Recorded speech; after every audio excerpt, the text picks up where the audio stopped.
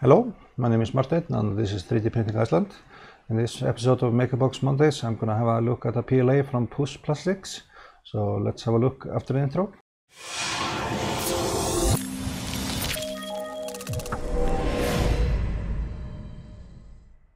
So this is a PLA that they say here should be printed at 190 to 220 degrees, and I was printing at 205 degrees, normal PLA temperature, and had good results. Bed temperature is set to none to 60 degrees and speed 30 to 90 millimeters per second. So that's a fairly common speed and temperature for a PLA. But here they say it's a high quality standard PLA available in many great colors. In this sample it was a 50% extra length, so there was quite a lot of filament in this sample, so that was awesome to see. But let's have a look at the prints. So here I did a small retraction test, and as you can see it's quite hairy, but it's very thin strings, and I was having C-hop enabled, and after seeing this I disabled C-hop and printed without any stringing, so to speak, or very little stringing after that. But I always try to have C-hop enabled to begin with and then see how the filament goes, but this was in other regards coming out great.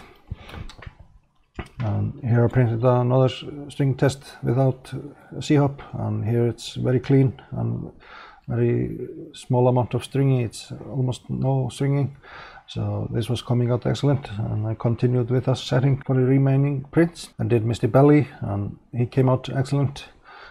It's very deep red color, and I really like this red color.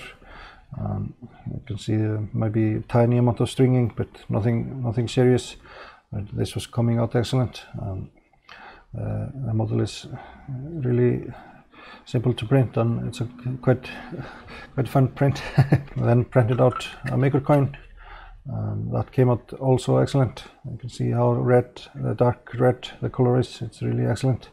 The letters came out great and no issues. Then printed out the money card, and this one came out also excellent. There's a little bit of difference in shine from this part here to the uppermost part when there was maybe more heat in the filament because of it's a small area.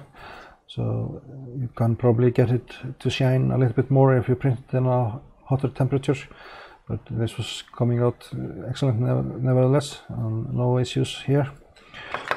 Also with the Otis model, it came out excellent, no issues, no stringing to speak of in this part.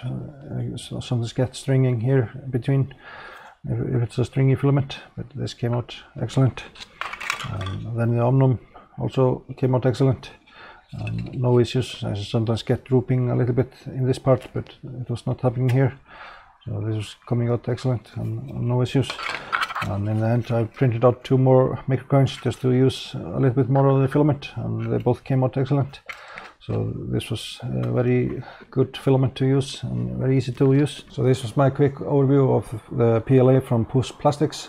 They have sent in the Makerbox samples filaments before, and I've always got easy to use filaments in their samples. It's a filament that I could recommend to use. It's giving me good results in all the tests I've done, so I'm quite happy with it. But this will be it for this video. I thank you for watching, and I will see you in the next one.